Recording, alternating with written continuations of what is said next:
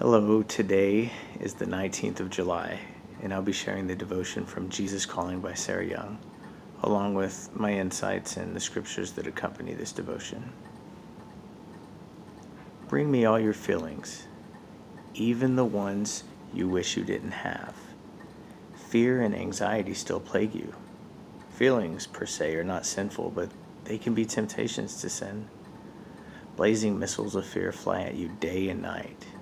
These attacks from the evil one come at you relentlessly. Use your shield of faith to extinguish those flaming arrows. Affirm your trust in me, regardless of how you feel. And if you persist, your feelings will eventually fall in line with your faith. Do not hide from your fear or pretend it isn't there. Anxiety that you hide in the recesses of your heart will give birth to fear of fear, a monstrous stepchild. Bring your anxieties out into the light of my presence, where we can deal with them together. Concentrate on trusting me, and fearfulness will gradually lose its foothold within you. And that's very true, because the mirror image of fear is trust. The mirror image of anxiety is peace. And the enemy doesn't want you to have peace. Why would he? He's miserable. He wants you to be miserable like him.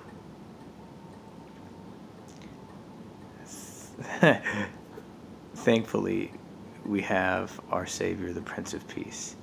So the first scripture I want to share with you is in Ephesians chapter 6, verse 16, which says, "Above all, taking the shield of faith, wherewith you shall be able to quench all the fiery darts of the wicked."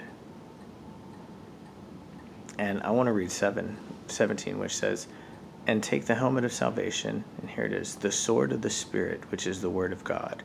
So the shield of faith, the helmet of salvation, and the sword of the Spirit. Now, to me, the most important, well, in my opinion, the most important part of this armor isn't even the armor. It's the weapon. You know, everything else that Paul describes is armor, is protection. But the weapon that he gives us is the sword, right? The sword of the Spirit, which is the word of God. Now, I envision myself being like a ninja that is loaded down with protection because of the armor of God protecting me, a ninja because of my sword training, right? Haven't always been a ninja. But you know what? In the mornings, I make it a habit to read my scriptures, because I don't know anybody that uses a weapon and is proficient at using that weapon that doesn't train and practice. You have to. You have to. You don't just get it one day. I don't know if you've ever held a sword, but they're super heavy, and if you go to battle, like, that's heavy to start slinging around. Your shield of faith is going to protect you. But people hide behind their shield, and I'm the kind of person who wants to go out there and fight because I'm valiant for my Lord. And I challenge you to be valiant for your Lord. Scripture says that perfect love casts out all fear. Love the Savior perfectly and trust him, and you will have nothing to be afraid of. He created everything. Everything. And he's on our side. Go out there and train. The next scripture that I'll share with you is in 1 John chapter 1, verses 5 through 7, which says, "Then this is the message which we have heard of him, and declare unto you that God is light, and in him there is no darkness at all. If we say we have fellowship with him and walk in the darkness, we lie, and do not tell the truth. But if we walk in the light, as he is in the light, we have fellowship one with another, and the blood of Jesus Christ, his Son, cleanseth us from all sin." I would say that walking in the light is not just a saying, oh, I believe in Christ, so I walk in the light. No, I would say that it's I trust in Christ. I keep his commandments because I love him. And he said, if you love me, keep my commandments.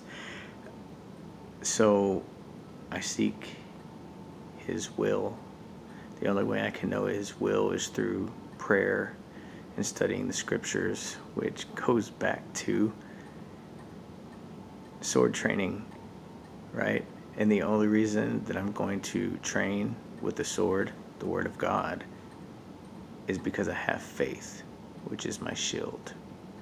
It all works together. The last scripture that I'd like to share with you is Isaiah 12:2, hundreds of years before the Savior came. But Isaiah still had faith. He was a messianic prophet. He envisioned and saw the Savior in his day. And he says, behold, God is my salvation. I will trust and not be afraid, for the Lord Jehovah is my strength and my song. He also is become my salvation. He's my strength and my song. I don't know if you've ever been in a situation where most people would be frightened, but because you're so confident in that situation, you have a smile on your face and people are looking at you like, are you really smiling right now? Yeah, because I know how this is going to turn out. There's no reason to fear. And I tell you that with a smile because there is no reason to fear. For God so loved the world that he gave his only begotten Son. You've been paid for. So it doesn't matter what the devil throws at you.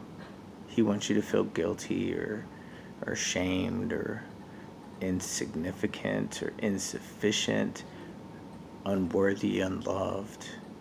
He wants you to have a I can't do attitude. But here's the thing. It doesn't matter what he tries to lie to you about and make you anxious or fearful, because nothing can separate you from the love of God. Nothing. You are a child of God, and you are loved, and you are unique, and you are special, and you are worth every drop of blood that was shed for you by our Savior. I love you. Peace be with you, my friends.